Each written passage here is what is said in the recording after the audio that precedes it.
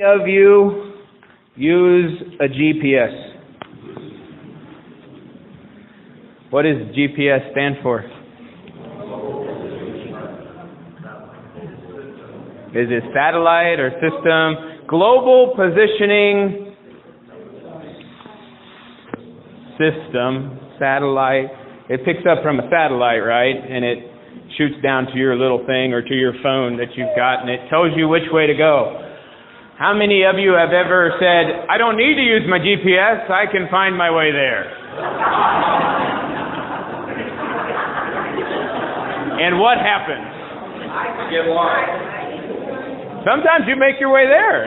Sometimes you know where you're going, you don't need your G.P.S. Sometimes, like me now, I'm driving and I know where I'm going, and then the road's closed. And I'm like, great, construction season, here we go. How do I go now? What do I do? So you pop up your G.P.S. and figure out how you need to go, right? It's our fail-safe. I wonder how many of the people here under the age of 18 actually know what a map is. Or the fact that a glove box in a car used to be used to hold maps, and you had to actually get a map out and look at it to read to figure out where you're going. But this morning in our reading, Thomas says, Jesus, we don't know where you're going. How can we know the way, right? Jesus says that he's gone and he's going to his Father's dwelling place, his Father's house. And in his Father's house, there's many rooms. And he's going to prepare a place for all of us. And all of us know how to get there. And Thomas goes, wait a minute, Jesus. I don't know where you're going. None of us know where you're going. How in the world can we know how to get there if we don't know where you're going? Right? But he said, in my Father's house there are many dwelling places, and I go and prepare a place for you. And that is a promise. That's a promise that I have preached on many times over the years at funerals. This is a wonderful verse that I have used over and over, and I've heard over and over again at funerals, because it's all about the promise of what Jesus is doing for us. Jesus has promised each and every one of you this morning that he has gone into his Father's house and he's prepared a place for you. Not for the person sitting next to you. Well, yes, for the person sitting next to you. But for you. Not for anybody else. But there's a place in God's house, in the Father's house, for you. Because Jesus made it be there. Because we are sealed in that identity. This morning we're going to see it happen right here at this font. Ryan's going to come up here in a little bit, and he's going to be named and claimed by Christ right here at this font. And the identity and the promise of the fact that Jesus has now made a place for him in the Father's house is sealed right here. It's done. It's a promise. It's never going to be broken. It's there forever. Because of what was done, because of what was said. It's sealed. It's a promise. A promise of our identity and the fact that we belong in the Father's house.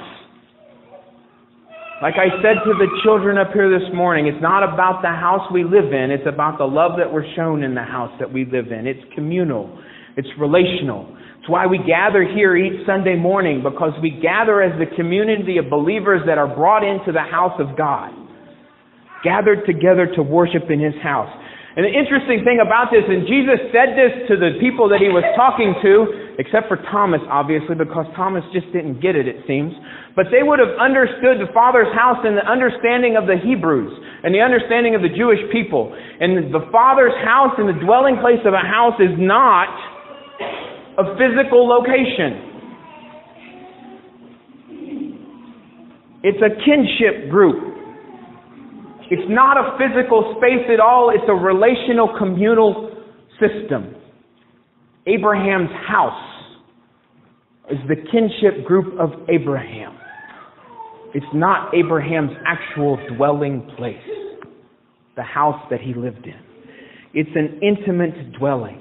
And when Jesus says that he goes to the Father's house and he prepares a place for you, what he's promising you in that is that he has prepared a place for you in an intimate dwelling with God. You get to sit at the feet to be held in the bosom, to be warmly embraced, to be held close and sheltered, as the Psalm tells us, by your Father in heaven. That's what Jesus prepared for you.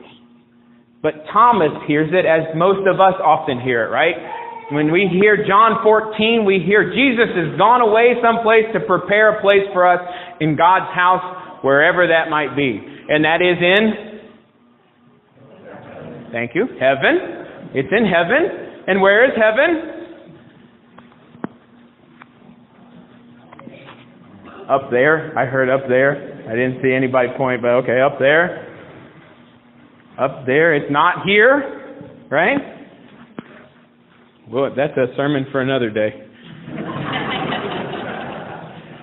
But Thomas hears it as a literal place. He's like, okay, Jesus, you said you went to your Father's house and prepared this place for me, but we don't have any clue where you went, because none of us saw you go any place long enough to go and prepare a place for all of us, first of all. And secondly, we didn't see you go, so we don't know where you went. We don't know how to get there. We need a map. We need something. Can you plug it into my G.P.S. for me so I know how to get there? Right? And Jesus responds to Thomas. One of the famous I am statements, probably the most famous I am statement out of the Gospel of John. I am the way, the truth, and the life.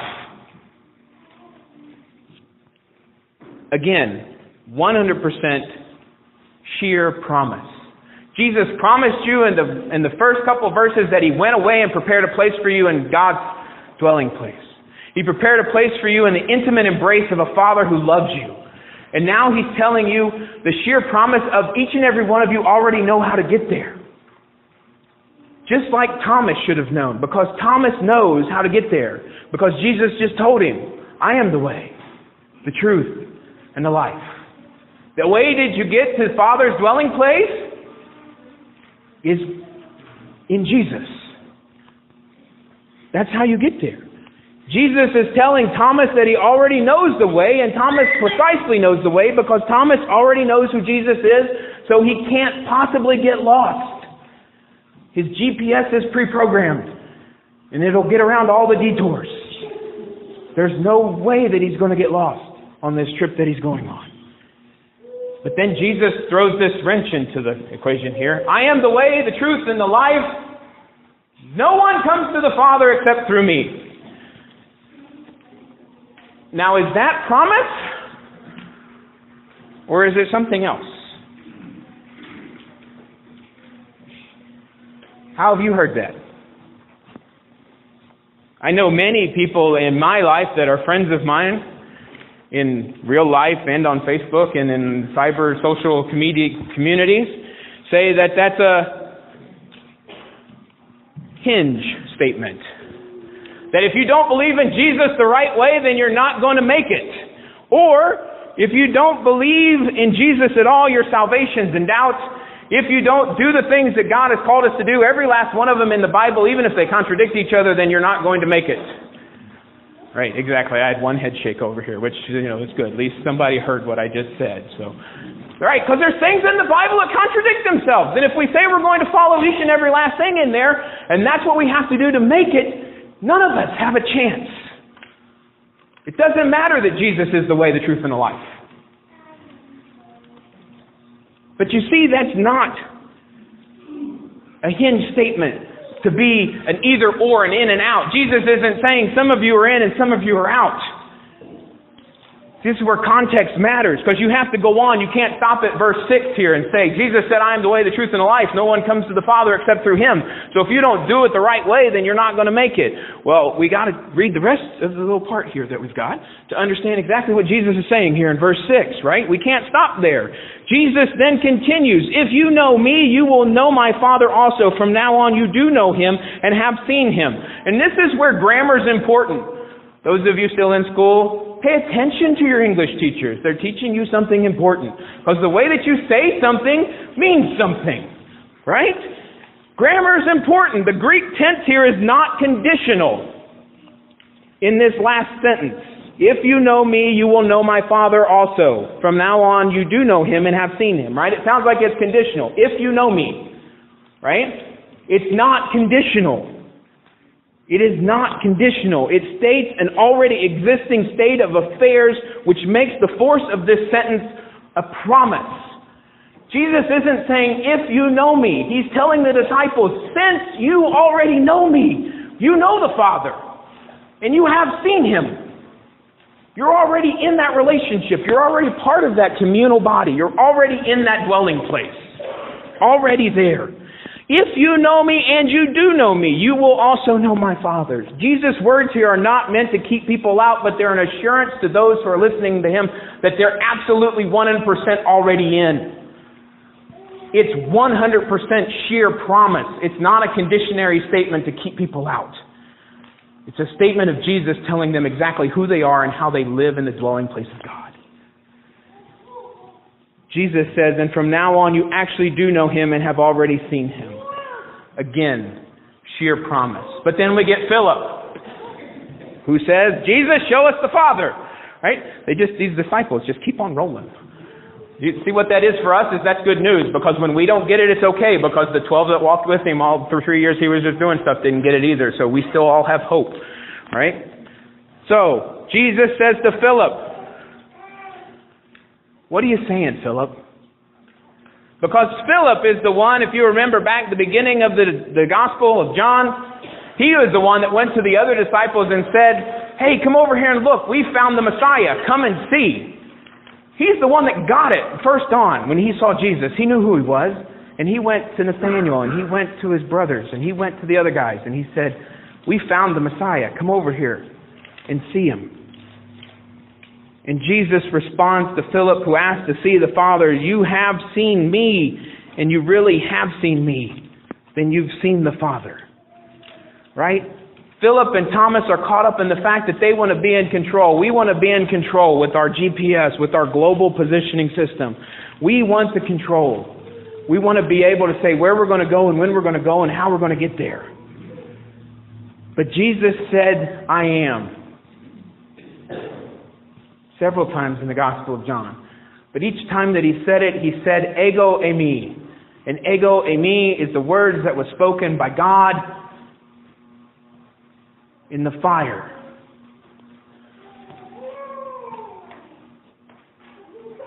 When God was first asked what His name is. If I'm supposed to go to the Egyptians, Moses said, and tell them that my God has sent me, who am I to tell them that I am coming from? And God said to him, ego eimi. I am. Every time in the Gospel of John when Jesus uses the words I am, He's claiming the name of God. And He says to these disciples, as God, I am the way, the truth, and the life. Not a physical way to a physical place, and not just any truth, but the absolute ultimate truth, and not just any life, but the abundant life that only I can give to you. And these three things are not three separate things, they are one and the same. It's a tautology. Adults, that's a new word for you. Go look it up this week. Tautology. Where you say something and you say it redundantly over and over again in a different way.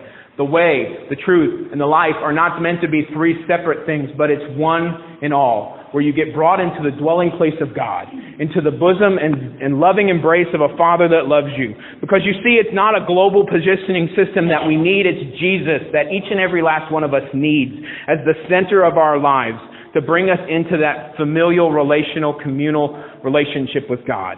He didn't say no one can come to God except through me. He said no one can come to the Father except through me. Right? The Jews still have access to God because Jesus didn't close that door. But if you want that familial family relationship, the one that you get to sit with God at His feet and get held in that warm embrace and shelter through everything, the only way to get there is through Jesus. It's that communal relationship. It's that seat at that bosom. So rest assured in the promise that Jesus gives to each and every one of us, that He has gone and prepared that place. Not a physical place someplace far off, but a place that each and every one of us can dwell in right here, right now. And hold on to the promises that He's given you. Not worrying about what you need to do to use your G.P.S. to get you to the places you think you need to go. But resting in the assurances of Jesus, who already is your G.P.S., your God positioning system, who will lead you exactly to where you need to be. At the foot and in the bosom of a Father who loves you and dearly wants to be with you.